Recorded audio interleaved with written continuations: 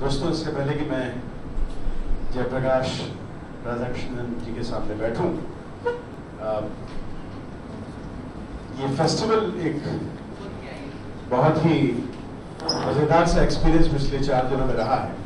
Inauguration से लेकर के आज तक इस छोटी जगह पे इतनी तरह तरह की फिल्में जो देखने को मिली हैं, और खास करके फर्स्ट टाइमर डायरेक्टर्स की, वो भले कंपटीशन सेक्शन में हो या शेफाली जी बैठी हुई है सामने, कंपटीशन सेक्शन की ना भी फिल्में हो, वो भी अपने आप में एक रेवोल्यूशन रही है कि कितना कमाल का टैलेंट है हिंदुस्तान में सब तरफ से।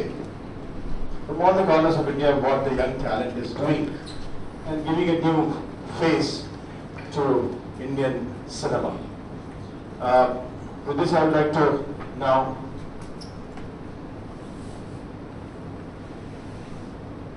switch it on.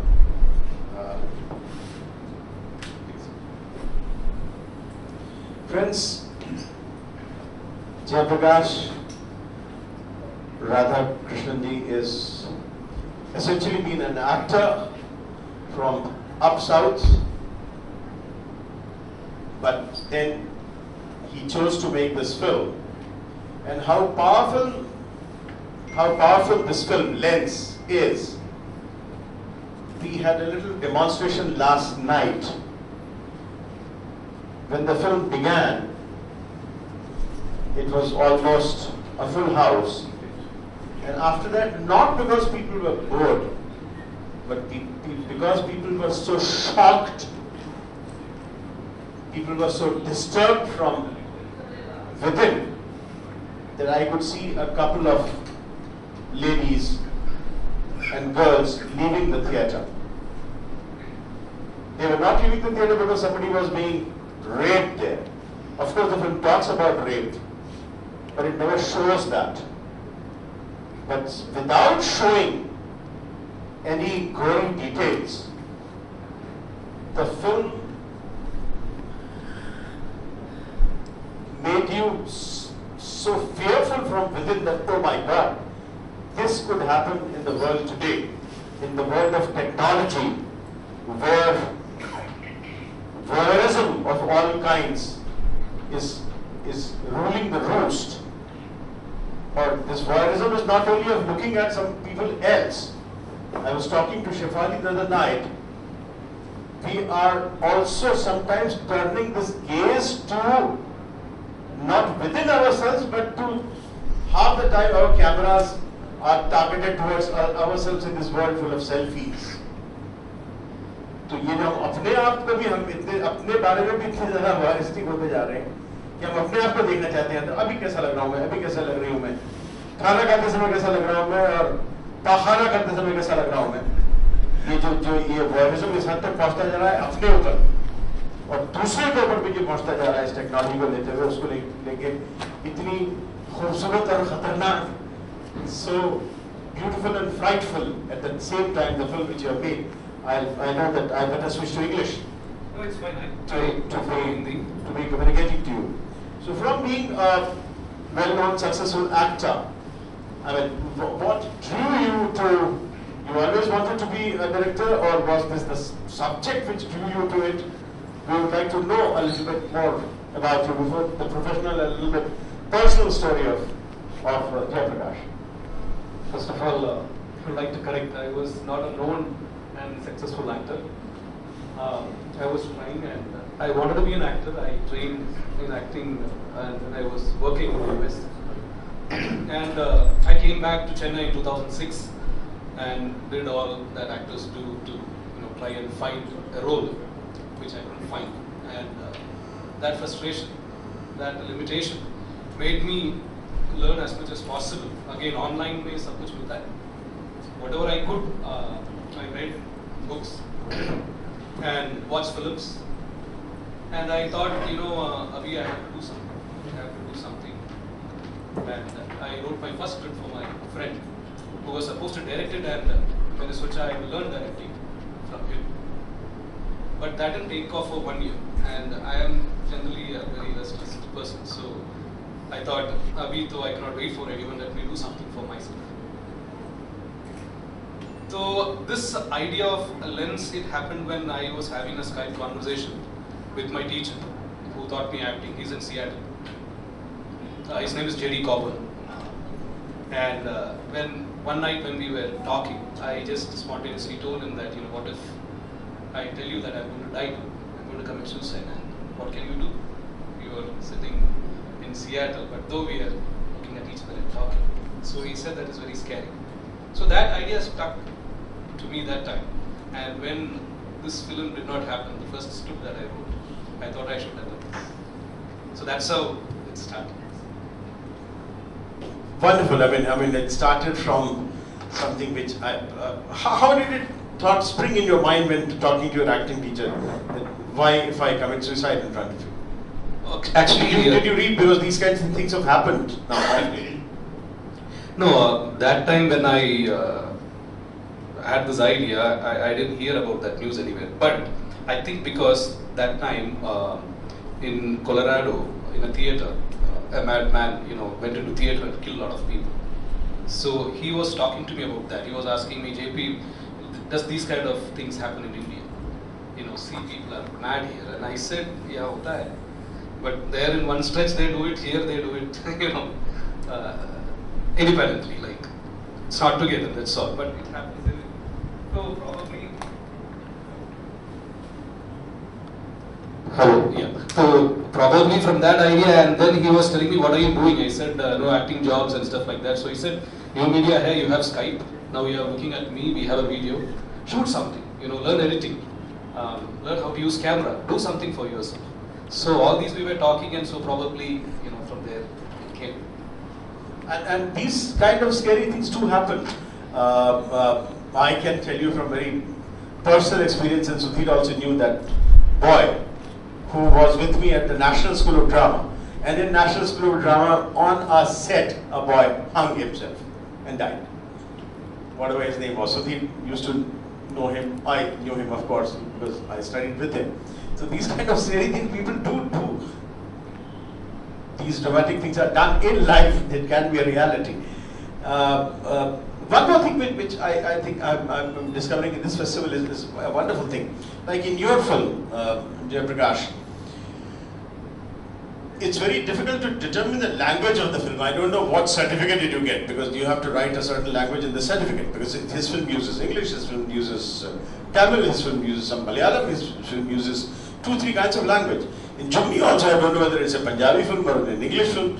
Last time we were watching Highway. Again, so many languages are used equally in a script that it's very difficult to determine that what film to call it. And I think that's what India is becoming. मैं भी आपसे हिंदी में बात कर रहा था, अभी English में तुमसे बात करने लगा. अगर यहाँ कोई कन्नड़ का बैठा होता तो शायद मैं कन्नड़ में बोल रहा. हमारी जिंदगी ऐसी है आजकल की, कोई और एक कोई जबान नहीं है कि we all German speak German. ऐसा अब नहीं रह गया है हिंदुस्तान में. हमारी जिंदगी ऐसी बनती जा रही है. And that's what was one beautiful in your film. So many languages, so many characters, so many regions of that you used. That's right. And see, initially I can write only in English. Other languages I cannot write that easily. I wrote it in English, and I actually wanted to do this film in Tamil because it's based there. And I wrote the script. I translated it in Tamil, and we did a workshop in Tamil.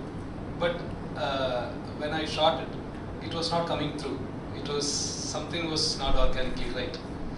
Then we decided to make it in English, like how we talk in general, without any grammar. So if you see my film, Anand Sami, that character, he speaks Tamil and English in a mixture, without a proper grammar. So that was intentional, and then I thought, okay, then let everyone speak their own language. Right, so it's happening in Tamil Nadu, so they speak Tamil, Munnar, Malayalam, and so and so. And also the kind of technology and the kind of generation which uses this technology always speaks a lot of English. Yeah. So that naturally, and it's woven so well in your film. Yeah, that's right. Jayaprakash, I think it's a very difficult film to write. Yeah. What was your experience in writing this film? Because it looks very easy, कि अरे क्या किया और camera लगा लिया और एक computer चला लिया, but I think it's so well written. And to write this film must have been a great challenge, a great experience for you. Yes, definitely it was, and let me very honestly tell you, I hate writing. It's a very emotionally, for me, it's very boring actually. Very, very boring. You sit, write, and nothing happens. You have to wait and wait, and I personally think that you write a story, it gets its life, and your life reduces a little bit. There is that much pressure and tension, like how Sudhir sir said the other day. Welcome to the world of hypertension and so on and so forth. It was not a very enjoyable process, but one thing I was very sure about was I have to learn the craft. See, some people write it very organically. It's fine, you can have thousands of ideas. See, I had this idea of what if I die in front of you, that's all. That idea cannot become a story, right? It has to have a theme, it has to have characters, it has to emotionally connect. Only then I believe that a story is successfully told. So, like I told before, whatever material was available, the great teachers, who understood those things, they have written great books. So whatever I could get my hands on, I read, and then I thought, okay, now let me see what I have learned. And so it took me 3 years, 2.5 to 3 years to, think about this. And then I had this idea, and I needed a theme for my film. Just like that, I cannot develop this saying, I'm going to die, you watch me die, and you cannot take it forward from there. I need a theme. So I found this when I was doing research online. I found this video called Amanda's Suicide Note video. This girl, Amanda, she was in Canada, and she had a friend on Facebook, and they had a private conversation on Lens, and she flashed for him, but he captured it and started bullying her after that. And he posted it online on Facebook, and the whole family moved to another place. She joined another school, but slowly,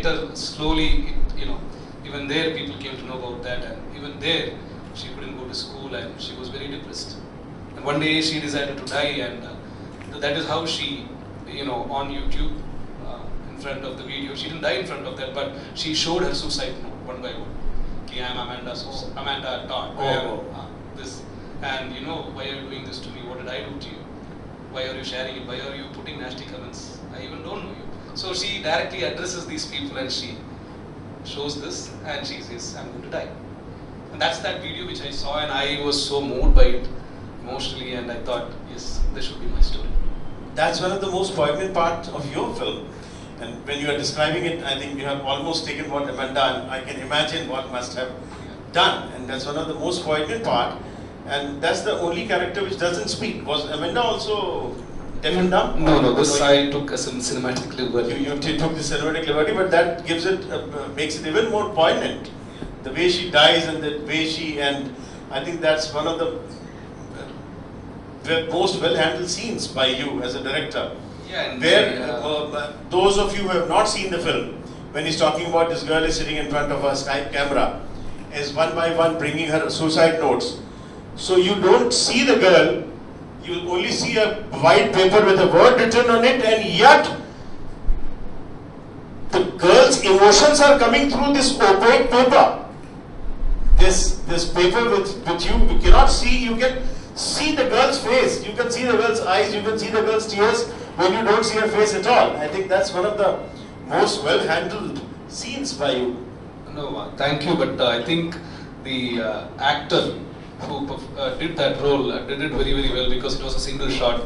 We couldn't cut that shot, right? For 4 minutes, 4.5 minutes, I think. So she performed well, and everything came together, I think. Yeah. And another thing, because you have talked about that you had to look for a theme after getting this basic idea. I think the plot itself, which you have woven, the plot not only of the Amanda story which you are telling us about, that's just one thing, but how the other person has to unravel and reach the guy who has uploaded the video. Yeah. That itself is quite a complicated journey that in the plot. Yeah, definitely. Which itself is yeah, a little bit. Tell us something about that. No, that I think is, you see, you have this theme. Now everything will come from that theme, right? So I have a problem where someone is bullied online, and she died. Now, she was helpless, she died. Whoever did this, I don't know, no, I didn't read about him or her who did that anywhere. They will be happily living their life where they kill someone. They are responsible for something. So now I have 2 points, right? So I thought, okay, what if this girl's father or this girl's mother or friend goes in pursuit of this other person? Who did it, why they did it, and have their own sweet revenge. In the same way, you know, how Amanda suffered. So that after I watched the video, these questions and these answers came to me. So then I accordingly, you know, developed it from beginning. You know what I mean? Yeah.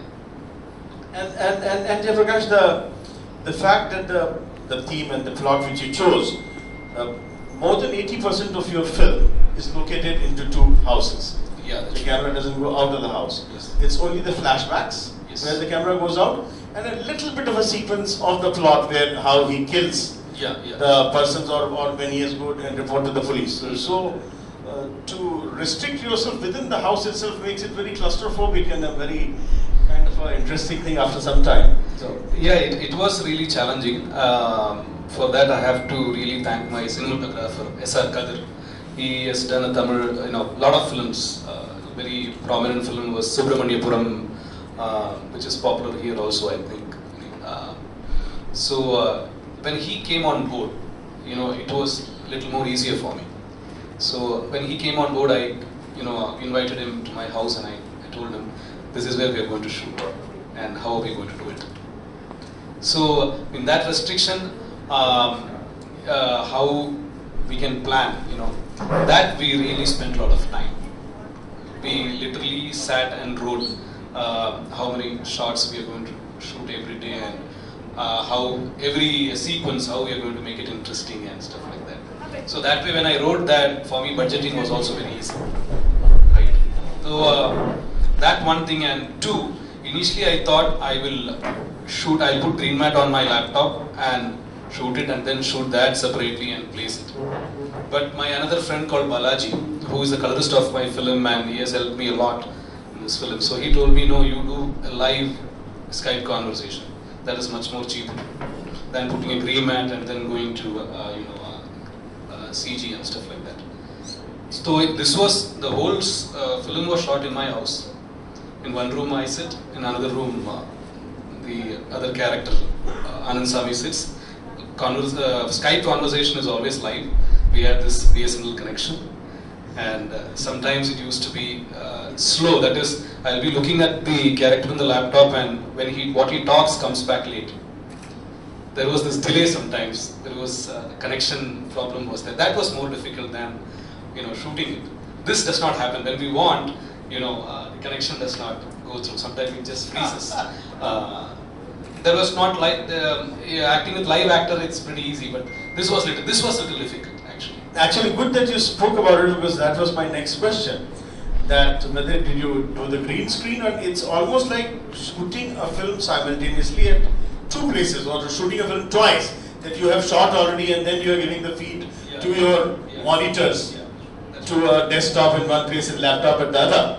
So I was just going to come to it. That was it a live feed which you were giving, or was it shot simultaneously as you were saying? It was all live, and literally there was 3 cameras, 2 Skype cameras and 1 the real camera. So depending upon the scene's intensity, whoever is taking the lead in that scene, your main camera would be in that. But you almost need 2 directors because you are in 2 different spaces, and yet it has to be.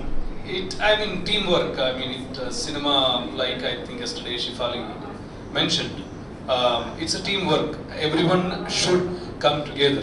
A lot of passionate people, a lot of people with a lot of commitment and, you know, enthusiasm.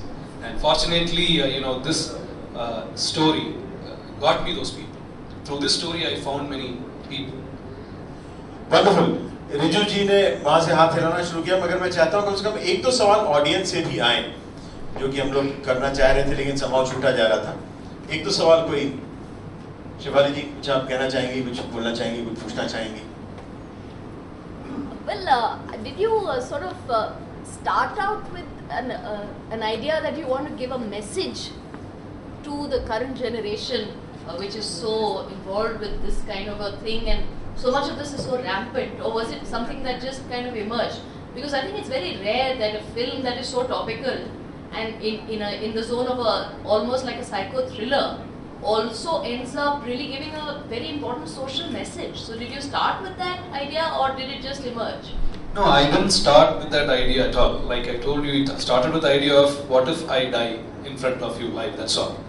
When I found this theme, when I saw this Amanda suicide note, then I thought there is a responsibility.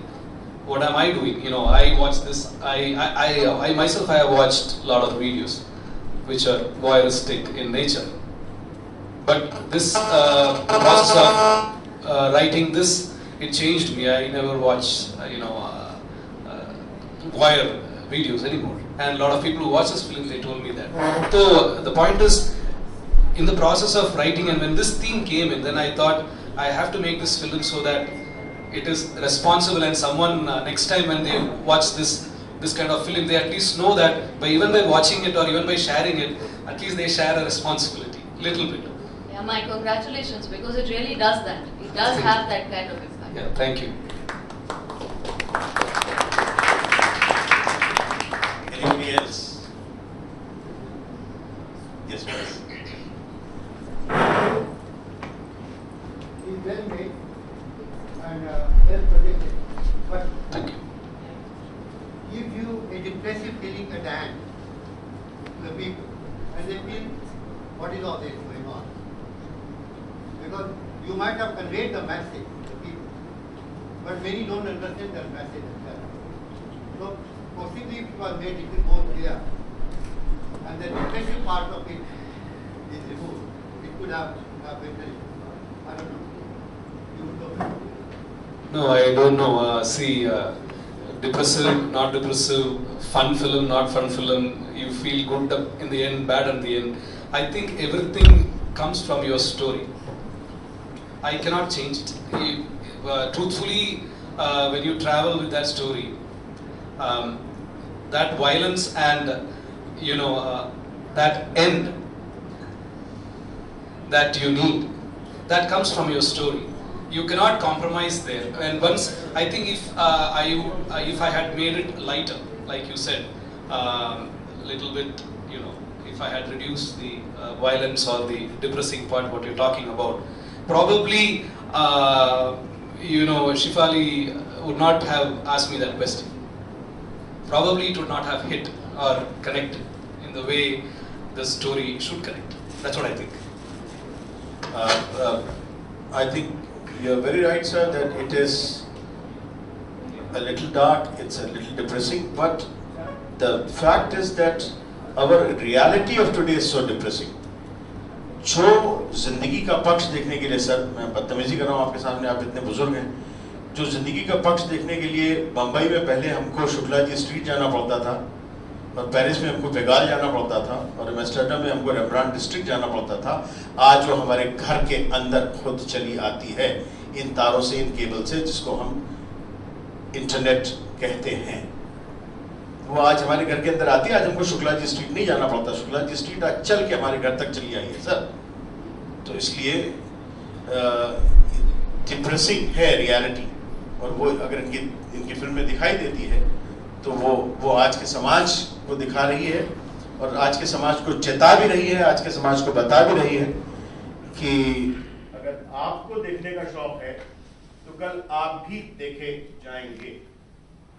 If you live by the sword today, you are going to die by that sword, same sword tomorrow. और इसके बहुत ही strong message, जैसा कि शिवाली ने कहा, कि इतना अच्छा एक साइको थ्रिलर बने जो आपको डरा के भी रखे, एज पे भी रखे, और बाद में एक ऐसा पॉजिटिव मैसेज भी देके जाए, ऐसा बहुत कम होता है। And to be able to achieve that, Sudhir was just telling me that he himself gave you the award in Chennai for one of the best deputy directors for this particular film. और हम लोगों की तरफ से भी आपको बहुत बहुत बहुत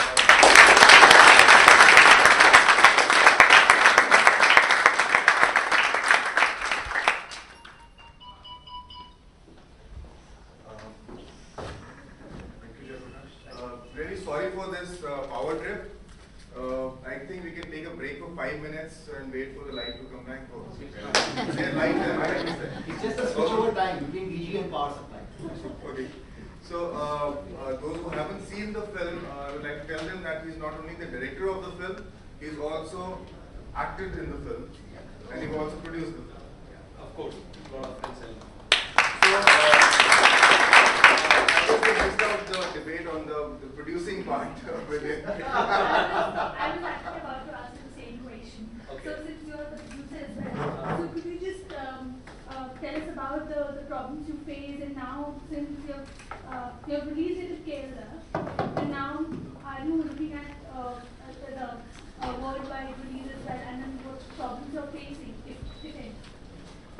Yeah, there are many. Making a film, I think now I realize it's much easier than taking it to people. Especially a film like mine with new people. Right, I think there should be the right kind of marketing and a platform for an independent film. Independent filmmakers make a film, bas ho gaya. And I don't think we are very good at selling ourselves. Right?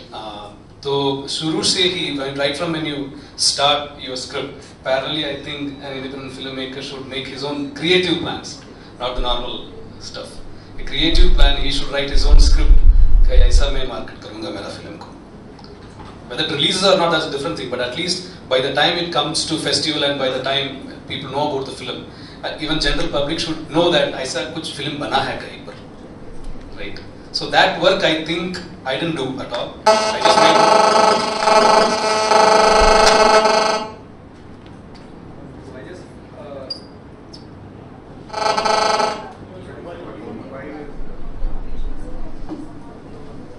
So I just made my film, that's all, and the money was over. After that, I didn't know how to take it forward. So Kerala mein release hua, but again it just released without any marketing or publicity, and but it was critically received well. Now I am looking forward to release it, pan India, because it's a multiplex film, it's multilingual, it's from wherever I have seen it has connected with people and they understand the film and stuff like that. I'm looking forward to that. I hope I find someone. So you already know the power of digital media now. Mm-hmm. So are you looking at the same media to just give the film the views? See, media mein, okay, there is Netflix and other avenues where you can make money, and probably the future is going to be that. But as a filmmaker, you want your film to be there on the screen and people to watch it. And I think no matter how much marketing or whatever you do online, I don't think that percentage of people is coming to theatre and watch your film. So the normal marketing of newspaper and posters and anything else creative we can think about, so that the normal public know about your film. Aisa ek film bana hai, this is important or not important, or this talks about this, it's thriller or whatever. That they should know. Just like a Salman Khan film or Amir Khan film, the kind of money they spend on that, I think this also requires that kind of money. If I make my film on a 50 lakh budget, I think next time when I plan, I should plan for 1 crore. 50 lakhs I'll make my film, and 50 lakh I have to spend if I want my film to release in theatres, I think. Yeah.